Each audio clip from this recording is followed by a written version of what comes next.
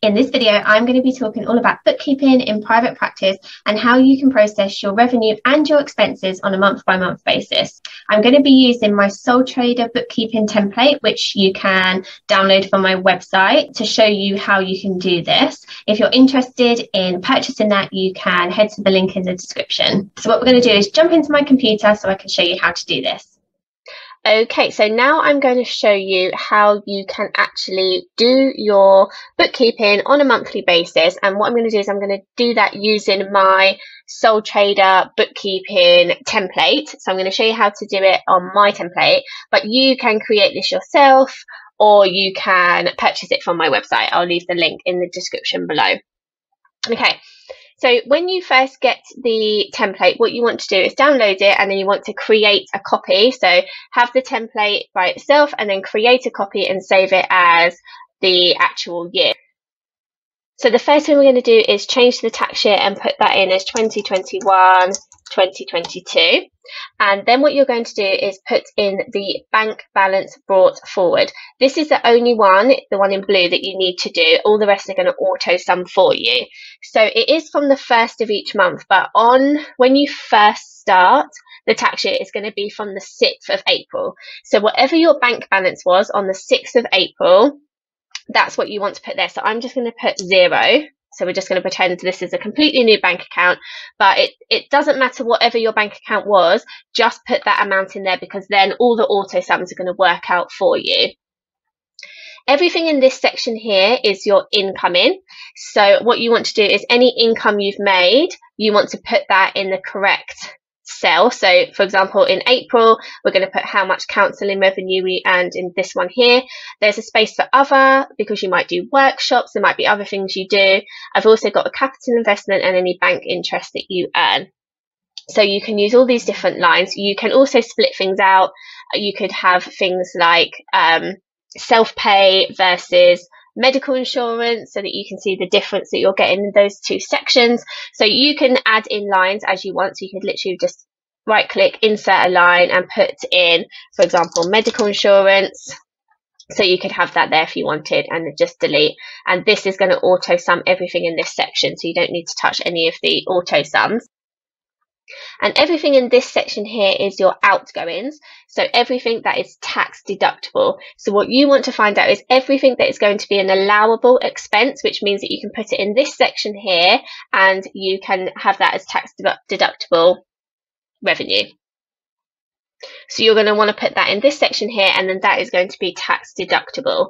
And then we've just got this section here, which is your income adjustments and any tax and NI national insurance payments that you make. So these are not tax deductible if you pay them from your account.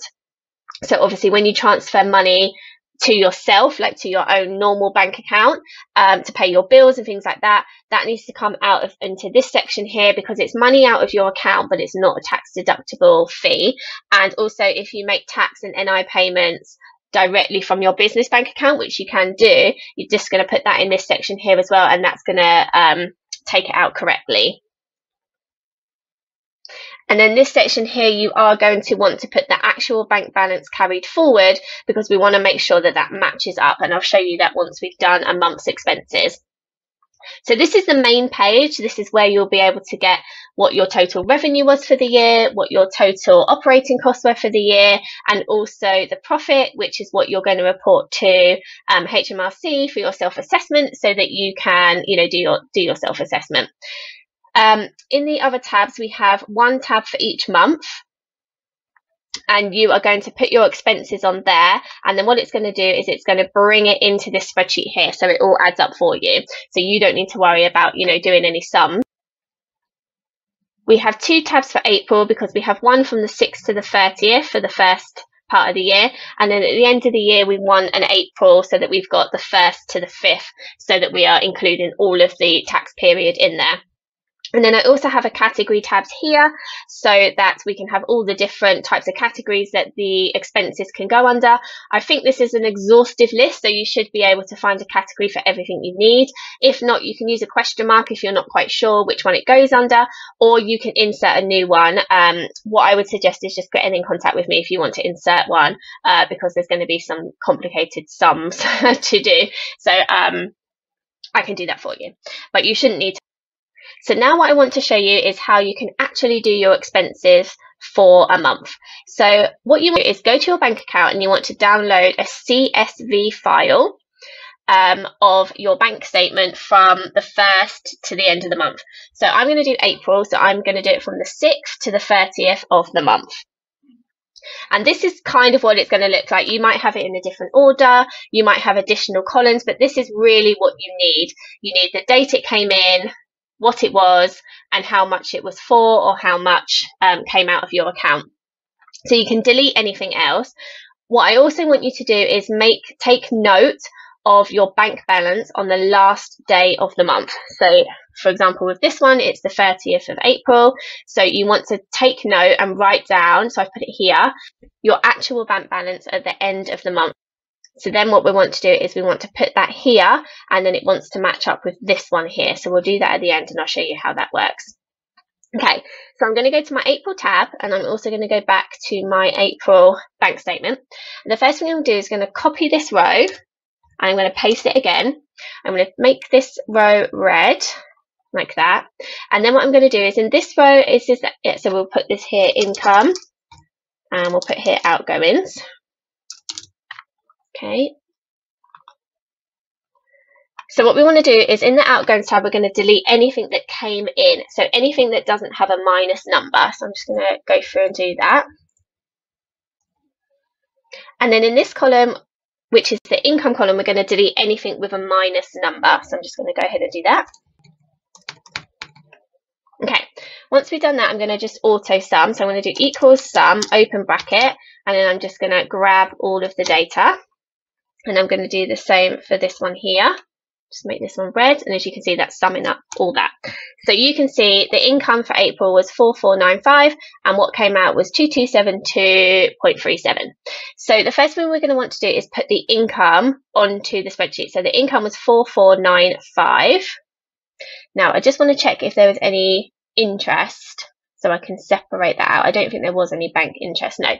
So 4495 was the total, so I'm going to put that there. 4495. Okay, so you can see it's starting to populate the spreadsheet and have some, auto sums going on there. Just make sure that was the correct amount, 4495. Okay, fine. And then what we're going to want to do is put our expenses on here. So I'm going to go back to the spreadsheet. So the first expense was on the 7th, and it was £3.40 at Amazon. So I'm going to do the 7th of the 4th. The item I'm just going to do was notebooks. The category is going to be an office supply physical. The supplier was Amazon, and it was for £3.40. Now what I want you to do is make sure that you put it as a positive number, not a negative number. So although it's come out of your account, all the auto sums are worked out based on the totals that came out as a positive. So we want to keep them, don't put a minus on there. Okay. So once I've done that, I'm just going to give that a little tick, like added, for example. And then the next one was bank charges for £25.25 on the 7th. So we've got bank charges, £25.25. The category is going to be bank charges, and the supplier would be the bank. So let's say I'm banking with Starling, although there aren't bank charges to Starling, but let's just put that there, for example. That's added. Okay, and then we're just going to go through and add all of these figures on to the spreadsheet. Okay, so once you have transferred all of the information from your bank statement to the spreadsheet, you'll be able to see here that it will all add up for you, and it should match up completely. So we've got £1272.37. And over here, we've got £2272.37, and that's because £1,000 worth of that was for a salary. So if we just grab this information, you can see it's 1272.37, so that's correct. So then what we want to do is move the salary onto the spreadsheet as well. So the salary is going to go on this column here, and we're going to put our salary in. So our income adjustments was £1,000. And there we have all the information. So as you can see, the spreadsheet has grouped the information together and added it up onto this spreadsheet here. So for example, we have online office expenses at £26.99, and that's because we have Zoom and we have Signable as online office expenses, and it's taken that and grouped it together and added it up. So now you can see exactly what you're spending in each different area. So how you would want to make sure that this is completely right is because what you want to do is add in your actual bank balance carried forward. So I'm going to go back to my spreadsheet. I'm going to just make this black, for example, so I can see it. So it's 222263. So based on me having nothing in my account when I started to all the income and all the outgoings, my bank balance at the end of the month was 222263. So I'm going to put that on there. 222263, and as you can see, this and this matches 100%. So now we know exactly what's come in and out of our bank has been transferred successfully onto the spreadsheet, onto the bookkeeping template, 100%, and it matches up, and that's how you know that you've done all of your sums correctly. So that would be how you do your accounting, your bookkeeping on a monthly basis, and by doing this, you'll be able to see year to date what your business is earning.